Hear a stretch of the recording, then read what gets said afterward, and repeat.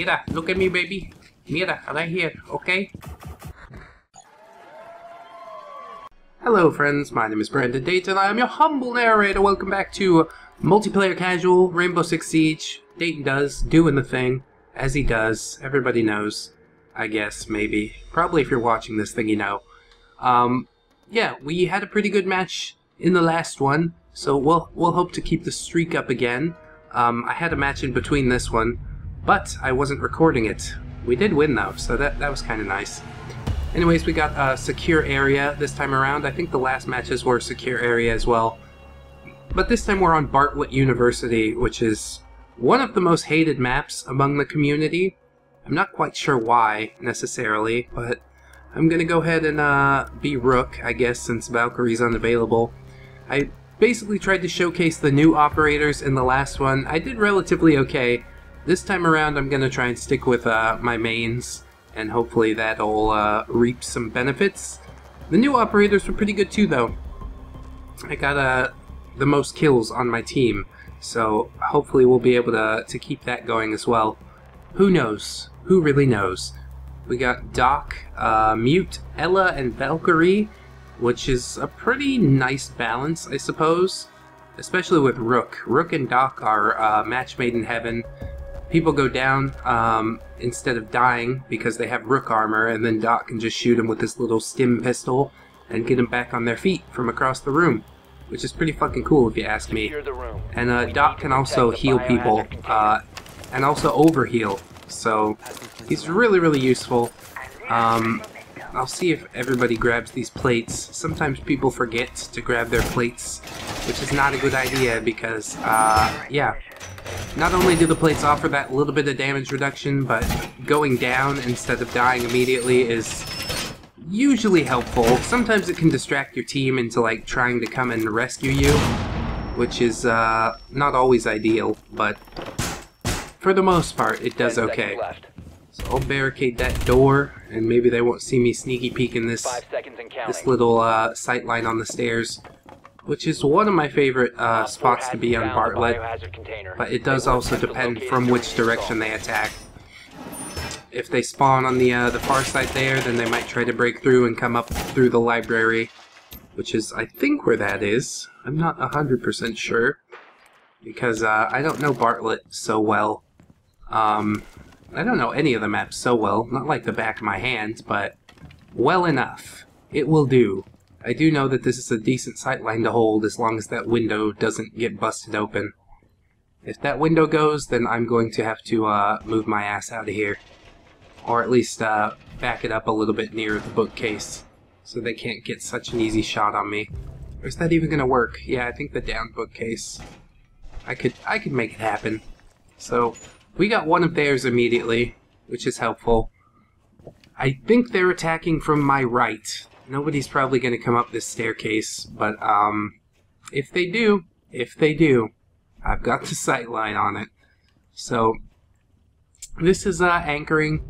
A little bit boring.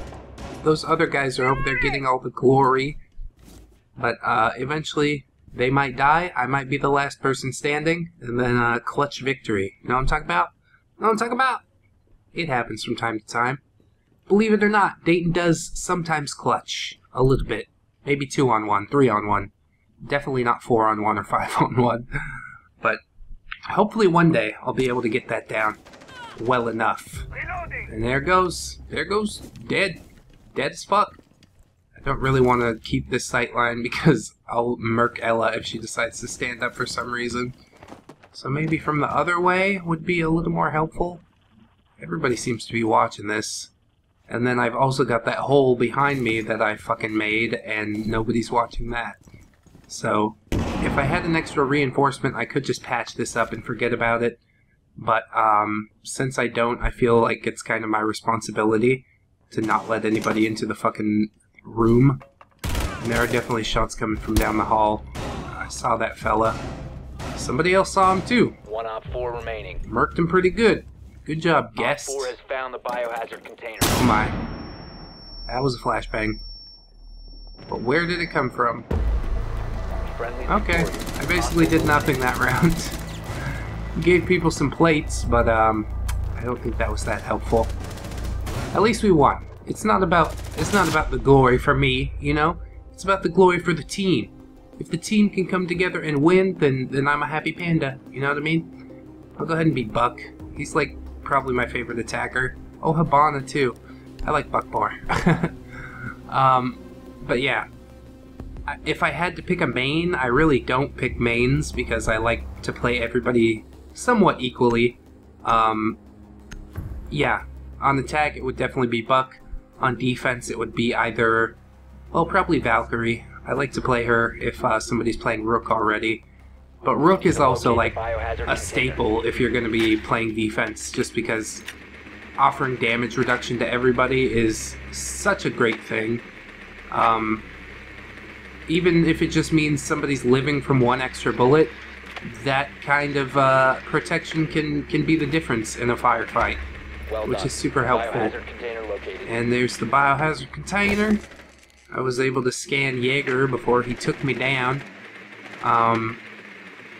But yeah, these second floor objectives, relatively nice for Buck, because you can go under and open things up in the roof with your underbarrel shotgun attachment, and yeah, you can just pick people off from either under or above the objective, which is the main way that people play Buck from what I've noticed. So when you're doing that, you just have to remember that the beams on most maps travel north to south. So you want to be aligned with the beams so you can see directly up through them. And something might be in there. Let's shoot this window out.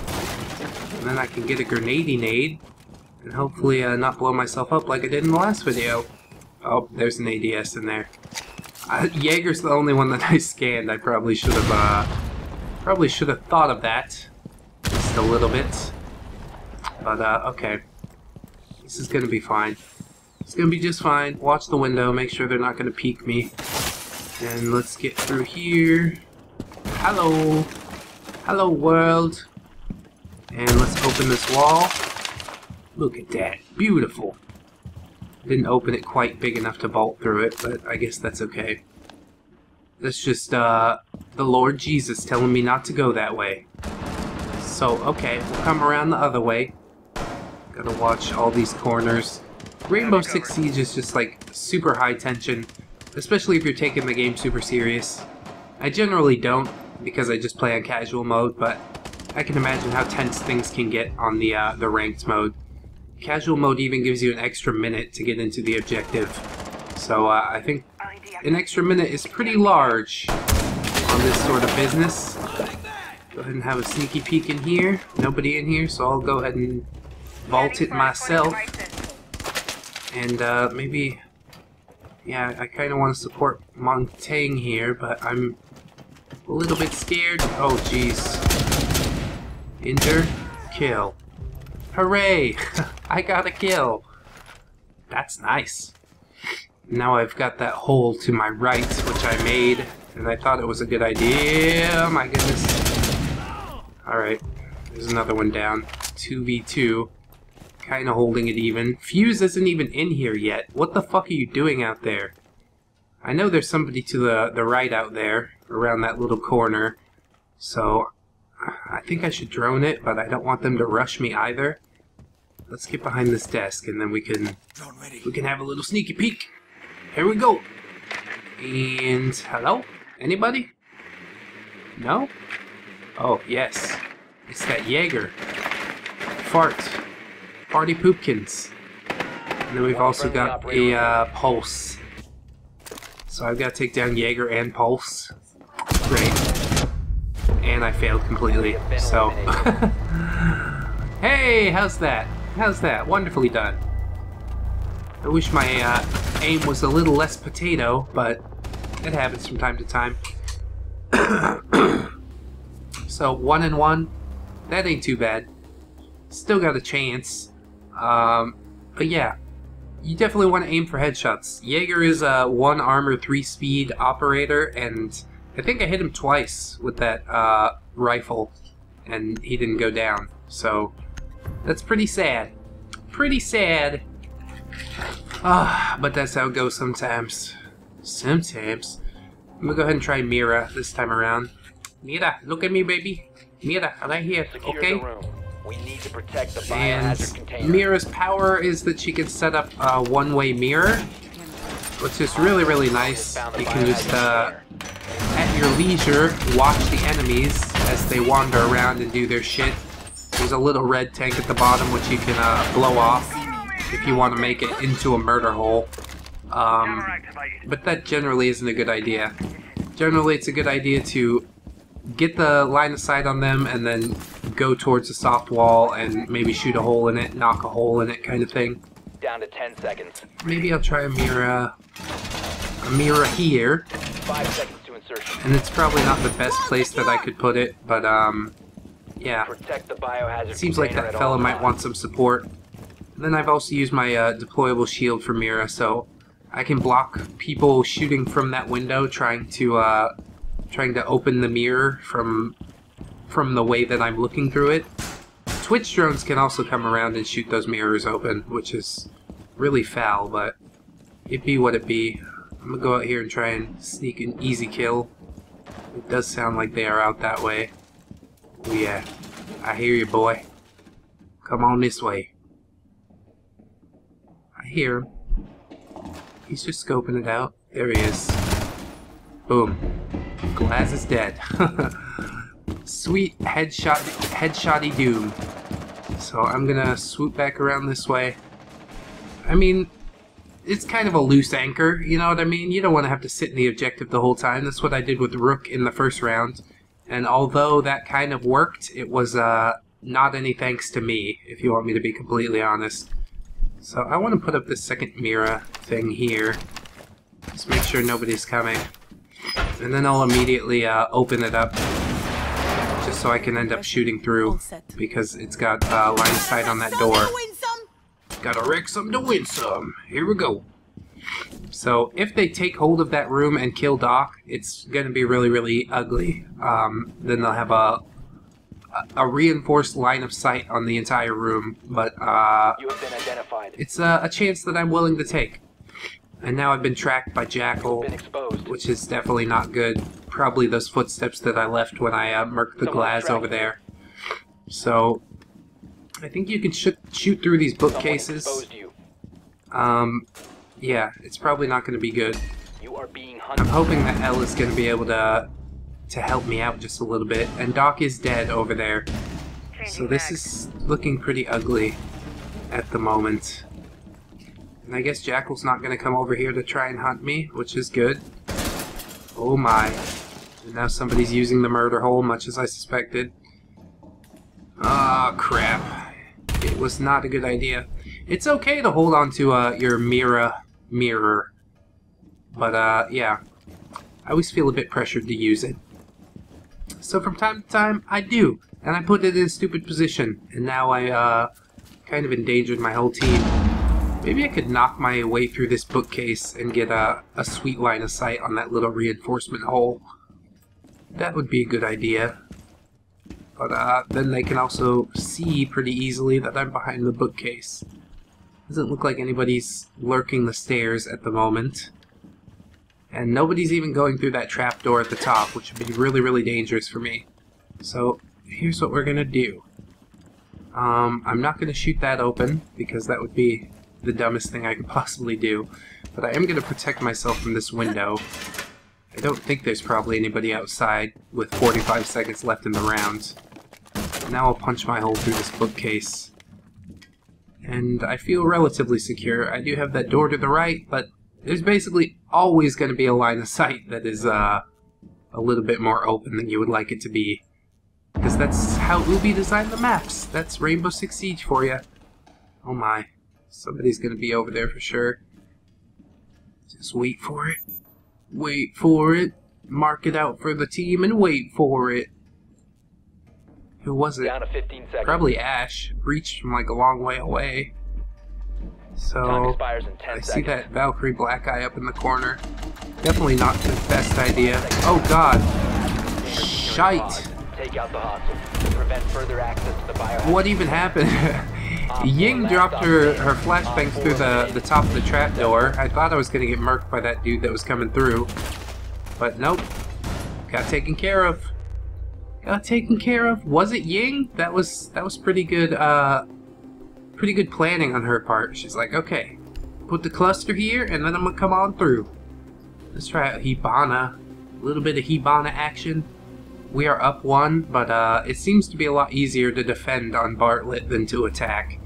As I mentioned many times before, defense is just a little bit easier. A little bit easier. Sit around, scratch your balls, wait for them to come through to the objective. So, Hibana's got like pellets that she can shoot, and she can open up 3 different holes, which you can use as a murder hole.